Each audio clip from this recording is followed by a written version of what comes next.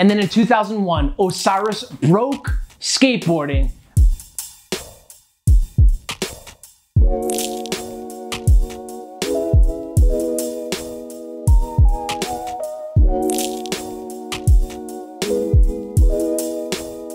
What's up guys, my name is Levi and this is Shred Shop, connecting you to skateboarding, and today we're doing the entire history of skateboard shoes. Today we're going to take a deep dive into skateboard shoes and how they evolved over time. We're going to take a look at new technologies and trends and how that evolved with skateboarding at the time, and as well we're going to relate it to and go over what was happening in skateboarding at the time and why they needed those shoes. So it's basically a history video, but it's a fun history video because you're going to understand how skateboard shoes came about today and what dudes had strapped to their feet when they did the gnarliest tricks you've ever seen. Oh, gnarly! So we're gonna go way back before your parents had sex to make you, back in the 1950s. Before the 1950s, people were making skateboards in their garages, maybe in their art houses, maybe on the toilet, they're sculpting skateboards, I don't know. But in the 1950s, that was the first commercially made skateboards and they were sold in grocery stores. Right next to the bread aisle, between the milk and cheese and the Spam. One of the first brands to make these boards was the roller derby. There's more stuff that we could say about the 50s, but screw the 50s. I wasn't even born yet, let's go to the 60s. In 1962, Val Surf was the very first store to ever sell skateboards, making it the world's very first skateboard shop. Also in the 60s, Skateboarder magazine arrived, making it the very first skateboard magazine. At the time, skateboards are usually just used more to cruise around and just get from point A to point B, and most people are doing it barefoot. As you can see on this Life magazine cover, Patty McGee riding her skateboard barefoot. As skateboarding progressed even just a little bit, people were tired of their toenails getting ripped off, getting infections, and tons of other foot fungus, so they decided to wear very thin little shoes, Converses or Keds. This still maintained that barefoot feel that people loved while riding a skateboard. Skateboards.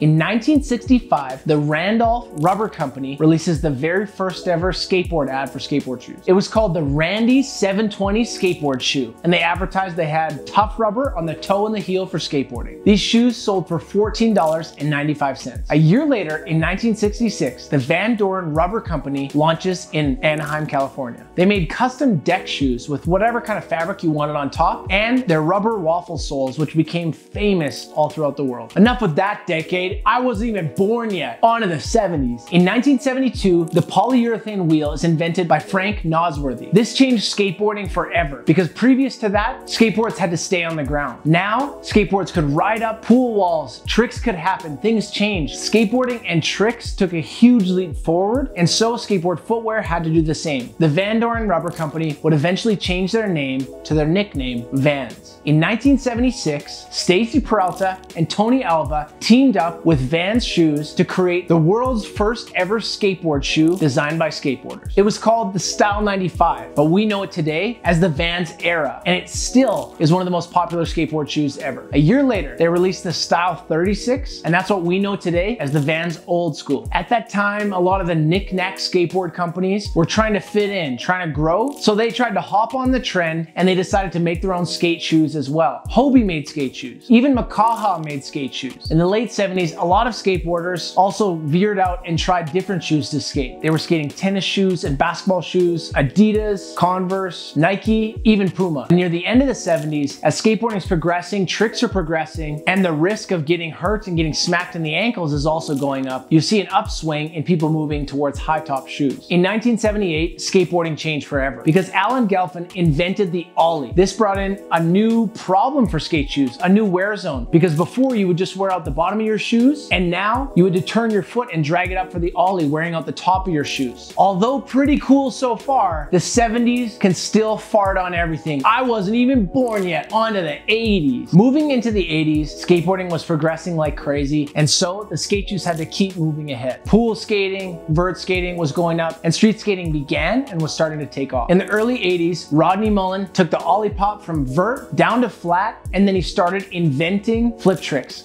kick flips, 3 flips, heel flips, all sorts of tricks, which added a whole new reason to have durable skate shoes. Because before, you were just wearing out the bottom of your shoes, now all over the shoe is getting crazy wear. The high tops were still very much a statement point of the 80s because they wanted durable shoes that had lots of protection. In 1986, Etnics footwear was started. They eventually went on to change their name to Etnies. As well, the same year, Airwalk footwear was started. The reason this is a huge point in skate shoe history is because these two brands were the very first ever brands that started as skate shoe companies. Other ones like the Van Doren Rubber Company started making skate shoes and moving in. These ones started as skate shoe companies. In 1987, the Powell Peralta Search for Animal Chin video came out. It was such a huge iconic video. In the intro of that, every single person was wearing Jordan 1 highs, except for Tony Hawk, who was wearing his iconic Vans skate highs. The reason this is crazy is because these guys are the celebrities of the skateboard world. Steve Cab, who was one of those guys, said that that year he sold 250,000 of his pro model board, and yet none of those guys had a pro shoe sponsor. Obviously, after this video came out, it was such a huge deal in the world that so many different skaters started wearing Jordan 1s. People in vert, people in street skating, freestyle skating, everyone was wearing Jordan 1s. In the late 80s, Converse sets its eyes on some of these pros and starts sponsoring people with Chuck Taylors. You also see certain board brands starting to enter the shoe market, like Vision and Santa Cruz, but their silhouettes were a lot like Chuck Taylor's. Also in the very late 80s, guys like Tommy Guerrero, Mark Gonzalez, and 90's are seeing skateboarding through the streets, and this is the beginning of the growth of street skateboarding. In the late 80s, 90's and Etnies released the world's first ever pro skateboard shoe. Guys, this was a huge deal because at that time, it was only the top celebrities of each sport that would have their names stitched on a piece of footwear. Guys like Michael Jordan, Stan Smith, Chuck Taylor, and now 90's was among those men. Even the way they marketed this 90's Etnies shoe was that he was an elite pro athlete among all these other guys. Within the same year, the Vans Caballero high top came out for Steve Caballero. Also at that time, you have brands like Airwalk releasing shoes like the Prototype, which is the explosion of the big kind of chunky footwear. And guys, in 1989, the most important fact on this entire list, Levi Switzer is born. That decade wasn't so bad, but they only got 1 year of the Switz.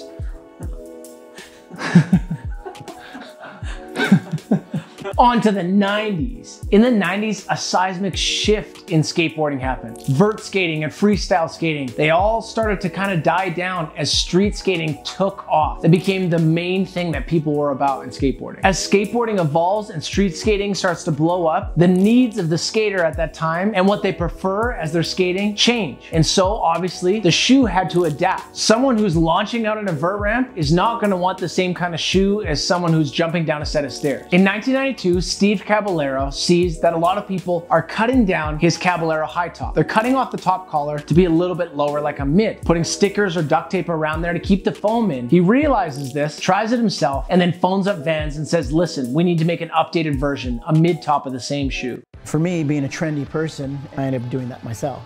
So I started cutting them, and I think around the second or third pair, I was over it. I was like, why don't we just make it like that? From that, Vans releases the half cab shoe. It blows up instantly, becomes an instant classic, even till today, 30 years later. You would not be able to find a single pro who hasn't owned a pair of half cabs. In June of 1994, Damon Way and his college friend Ken Block decide to steer their clothing company in towards the footwear industry. They take the name Drawers Clothing and they turn it into DC Shoes. They launched the brand with pro skaters like Danny Way and Colin McKay, and they have an interesting launch strategy where they flood the market with tons of different pro model shoes, which at that time, pro model shoes were still pretty scarce. There was only a few out there. In the year 1995, Airwalk gives a pro model shoe to Tony Hawk and, yes, the celebrity actor Jason Lee, who was a pro skater first. Also in 1995, S Footwear starts. It's a sister company to Etnies. They came right out the gates with two iconic shoes that were their best-selling shoes ever. It was the Sal 23 shoe, which they pulled over from Etnies, and the SXL shoe. You can see the very quick shift in skateboard styles on the shoes that they liked, because just 5 years earlier, people were still wearing high tops, maybe just starting to cut off the top to make them into half cabs. But 5 years later, in 95, S launches, and you see the puffy kind of padded low top, more of a fresh style. In 1996, Levi Switzer starts skateboarding. And as we shift into the later 90s, you see a bunch of new skateboard footwear companies surfacing and starting to make shoes because the industry is growing. You have 90's America, which later switched to America. You have Sheep Shoes, Hookup Shoes. You have Globe Footwear, DVS, Osiris, Action, Audio, Lakai. Among all those skateboard shoe brands that are getting into the market, in 1996, Nike makes their first attempt at skateboard shoes. The thing is, skateboarding didn't take too well to big companies like Nike coming in and trying to take a piece of the pie. So it was a short-lived effort on Nike's part. They did leave us with these amazing ads like, what if we treated all athletes like we do skateboarders? Excuse me! Oh, no. Hold your horses there, McEnroe. You see the sign? I've seen you guys playing tennis here before. Hey! Hey! Off the fence. Couple of monkeys up there. Game over. The night's done. Jackasses. Another really cool thing that happened in the 90s, in 1999, Vans teamed up with Carabeth to create the very first ever woman's skate shoe. And Adidas gets back into the skate shoe game, picks up Marc Gonzalez, and drops a Marc Gonzalez Pro Model shoe. In 1999, Osiris drops the iconic, heard around the entire world, chunky D3 Dave Mayhew shoe. Everyone's seen it, most people had it, and most people got sick to their stomachs after they wore it. That decade wasn't so bad if you ask me. Levi started skating. On to the 2000s. In the year 2000, Levi landed his first kickflip. People are gonna be like, shut this freaking idiot up. As we move into the 2000s, skateboarding has taken some serious leaps of faith. You heard it right. Just a few years earlier, Jamie Thomas was jumping down the leap of faith, as well as a ton of other skateboarders jumping down huge stuff. And so skateboard shoes again had to adapt. They had to be stronger, more comfortable, and handle way higher impact. And here we begin the height of the chunky shoe era. The shoe industry felt like they needed to create something that would handle higher impact. So we get potato looking shoes and skin tight Corey Duffel jeans, D3s, ladies jeans. In the early 2000s, just prior, Tony Hawk Pro Skater, the video game, had just dropped. So popularity was rising. Mainstream eyes were getting a lot more on skateboarding, and skateboarding was becoming cool. So we see people who had no idea anything about skateboarding wearing S, 90's, Vans, whatever. They were wearing skate shoes. It was the cool thing to do. In the year 2000, Andrew Reynolds survives Y2K and drops his first ever Pro Model shoe with America. Also in the year 2000, Savior Footwear made its debut under Nike. And then in 2001, Osiris broke skateboarding by bringing us the D3 2001. We had people like Avril Lavigne wearing it. Joe Biden wore it. Fred Durst was wearing it. Notorious B.I.G. was wearing it. Tupac. Kid Rock even wore it. Hillary Clinton got a custom one made with the heel. People were loving this shoe. Savior was short-lived, and so in 2002, Nike made their third attempt into skateboarding with their Nike SB shoe line. This time, they launched it strategically by releasing a bunch of dunks. With the crazy heritage of the Dunks and the Jordan Highs, this was something people knew, something people had a story and rapport with, so they were ready to jump on board. This third attempt was obviously extremely successful. It's where we see Nike and skateboarding today. At that time, skateboarding was blowing up so much that the core shoe brands were opening up wide and started to sell in kind of mall stores. And so because of that, there now became room for Nike to come in and have a shoe on the wall in the core skate shop. 2 years later, Nike solidified their spot in the skateboarding game by adding P-Rod to their Pro Model team. This was a turning point for skateboarding because P-Rod was someone that all skateboarders looked up to. So if he said something like moving from a core brand like S to Nike SB was okay, then now it opened up a whole new world and market of how skateboarders were gonna spend their money within skateboarding because corporate sponsorships now started to become okay. Also in the mid-2000s, you start to see brands launching in the shoe industry like Fallen, Zoo York, Element, Vox, DGK, and Supra. In 2008, Levi Switzer gets his very first ever sponsor, Shred Skateboard Shop. Welcome to the team, Levi.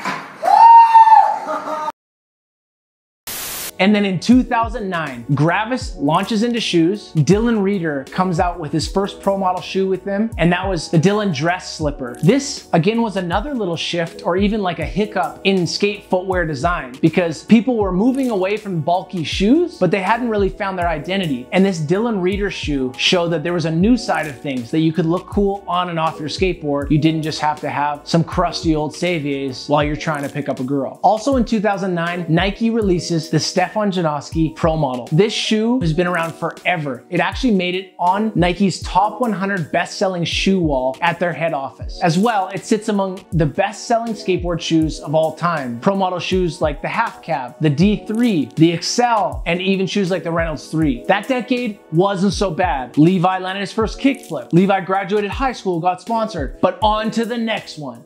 2010, baby. In the 2010s, skateboarding is blowing up. It's becoming mainstream. As well, the trick lists are getting crazier and crazier. But for shoe design, the shoes are really slimming down, but the tech inside them is ramping way up. As sports brands were on the rise within skateboarding, making skate shoes, they were also bringing in new tech and pushing the envelope when it came to putting tech into a skateboard shoe. And so the core brands had to catch up, and they started making their own tech, which we started to see the shoes get better and better and better. So insole technology and durability and other ways to keep your foot comfortable and protected were all coming into play with the shoes. Also, the shoe brands were experimenting with different rubber coating, suede and underlay. We see with Vans, they have a Duracap. New Balance has a whole bunch of different stuff. They're adding rubber in the high wear areas for shoes to be able to last longer while not looking bulky or being hard to skate. In the 2010s, we also see an explosion of participation from women in skateboarding, which is really cool because it grows that whole side of the industry, with women getting sponsored, becoming pros, and companies actually catching up and giving women the respect and the nod that they needed. I mean, look back. Alyssa Steamer was in Tony Hawk Pro Skater 1 and she didn't even have a pro model. So finally, skateboarding figured it out. In 2010, Huff Footwear launched, and that's where we saw some amazing shoes. And then in 2012, New Balance Numeric launched into skateboarding. And then in 2018, Nike releases the Nyjah Huston Pro Model shoe. It's definitely a nod back to the old Xavier shoes, made with the similar compound, kind of that rubber plastic toe cap. As well, it's one of the first shoes that we see looking more like a fitness shoe than a skate shoe, but fully skatable. And then we move up to, in recent years, we've seen a trend. It's kind of like the death of the pro model shoe. We see brands building their marketing and their brand around a certain few key pros that have pro model shoes, but most pro skaters are riding team shoes or other pro model shoes. It is not like the good old days where every one of your favorite pros had a pro model and you could go out and support them in that way and try to look like Mike Carroll or like Eric Costin or like Danny Way. Over the last decade, we've seen a huge shift in the way people are wearing and skating their shoes, because for a while, it was a few huge companies that were kind of running the footwear game within skateboarding. But there is still a lot of skaters that want to be riding core skateboard shoe brands. So they're reaching out and they're riding these small shoe brands that are popping up all over. We have brands like Last Resort, Stray, State, Cariuma, even brands like Clearweather. You have Herman's brand Hours. And then you see other kind of big companies like Asics and Reeboks reaching their arm into skateboarding a little bit. But it seems that as these big companies are taking over the shoe industry a little bit, people are wanting to find the core brands out there. You also see skaters skating non-skate shoes. You see them skating Stan Smiths or back to Jordan 1s as a throwback. You see even a guy like Ellington skating Linning. As people are diversifying and their voices are getting louder in how they're spending their money and spreading it out, is it the return of the core skateboard shoe? Wow, what a great journey for skateboard shoes. But more importantly, what a great journey for Levi. The last 32 years have been amazing. I was born, I learned how to kickflip, I got sponsored, and finally, I'm washed up.